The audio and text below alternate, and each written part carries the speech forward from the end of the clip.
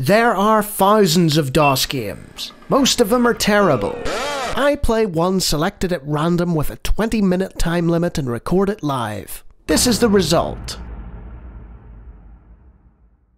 Welcome, ladies and gentlemen, to another random DOS game show. And this might look familiar. This is Moraff's Super Entrap, which is the sequel to Moraffware's Entrap. The color scheme is an incredible SVGA resolution. I think it's 1000 by 700 and something. And this probably looks, like I said, quite familiar, but there are differences. So the goal is to reach the other end of the maze.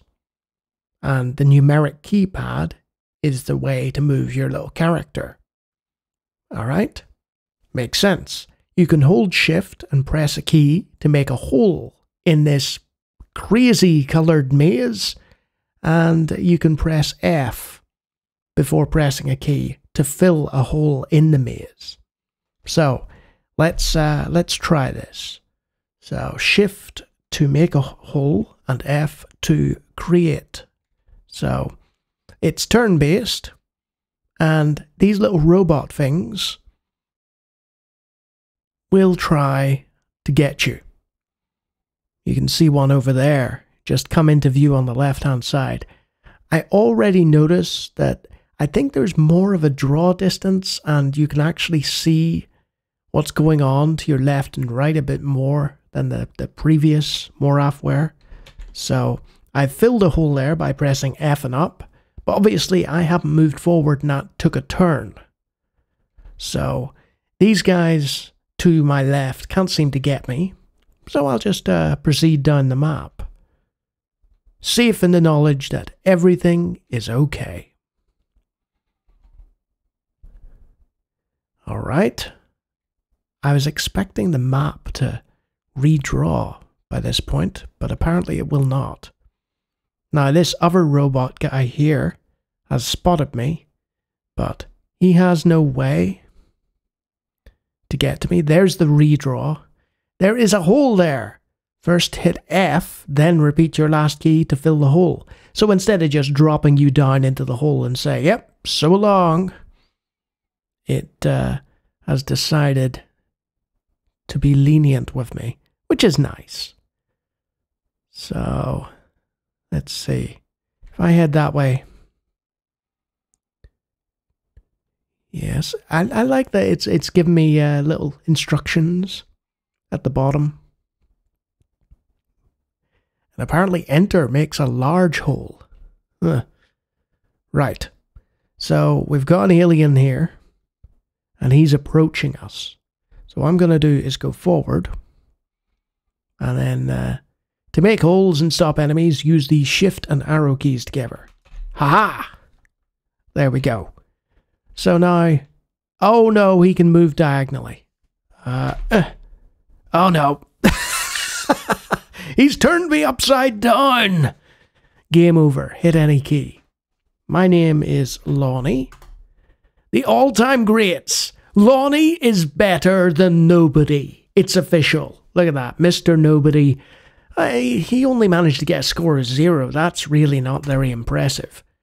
So, I feel like the graphic setting that I've picked is slightly messed up, but hey, also there's mouse support in the menu. That's nice.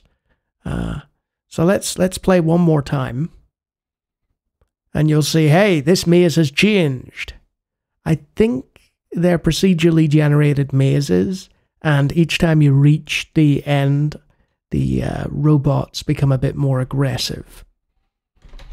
So we'll fill that hole, we'll proceed up here. You can also play at whatever speed you want. I'm being slow and contemplative. I have a bad feeling, is that also a robot? No. Or is it? There's a sort of square there.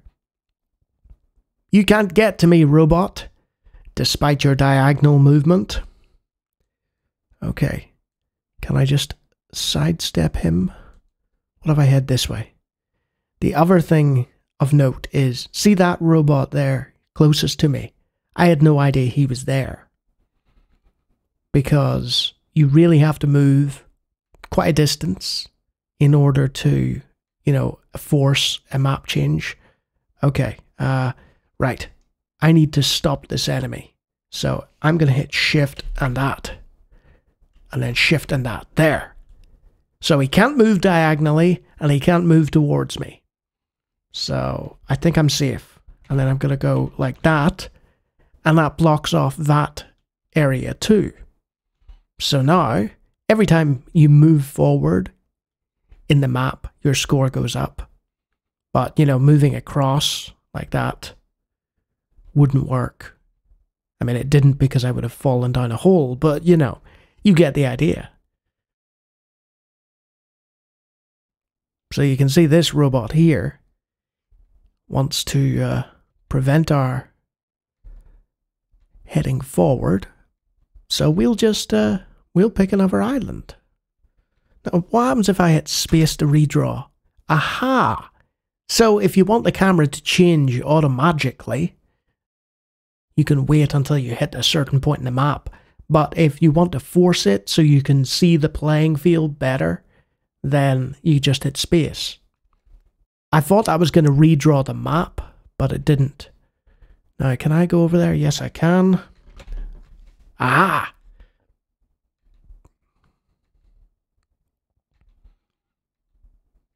Onward and upward. Isn't this exciting? So, there is a bridge here that a robot could cross. I'm just gonna note that some enemies are stupid and completely stop when anything is in their way.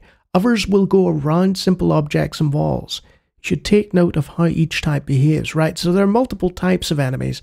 We're just taking on the stupid ones because that makes sense, at the beginning of a level, but also, because I'm fairly stupid myself when it comes to puzzle games. I did really enjoy the first Entrap more than I thought I would. And this one is essentially more of the same. When you are engulfed by enemies, you may have to block yourself in and then look for a way out of your own trap. I don't think we'll get to that point, Mr. Steve Moraff. So, this guy has me fairly well scouted. I could, let's just redraw with the space. Look, so, either side, could cause problems. So, let's just, oh, there's two of them there, right? We're just gonna head this way, if you don't mind. Don't mind me. Yep, just ignore that I'm leaving. Oh, there's two that side as well. Oh, this could be an issue. Right. So, I'm gonna try and fill and head up. And then, right, I need to think carefully here. That was a space bar. I didn't mean to do that. That was shift I wanted to hit. Right. I may have screwed myself here. We'll see.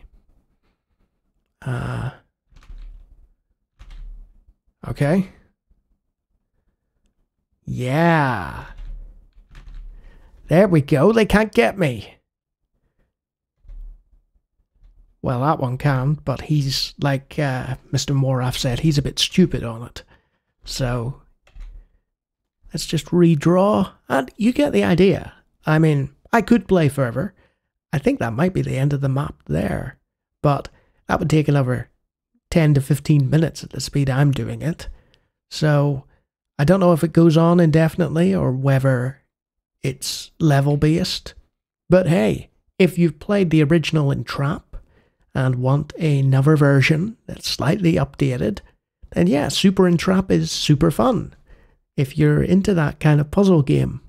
For everyone else that finds the graphics eye-searingly terrible and the lack of sound, irritating, you might want to avoid this. It's that typical Moraff style where he's got these super high resolutions and these crazy art styles and color palettes that were the rage back in the shareware days because they made the game look so distinctive. Any game that Moraff made, whoa, look at that, case in point, was visually very distinct from the other shareware titles at the time. So yeah, hats off to Steve Moraff yet again. But if you're into that kind of entrapment style of puzzle game and you don't mind that, go for it. It's good fun.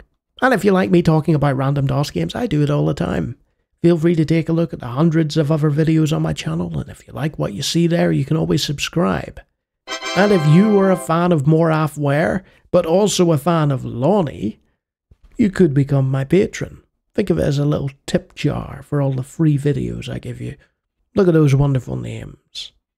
They're all waiting for a Dungeons of the Endless playthrough, or whatever it's called. Until next time.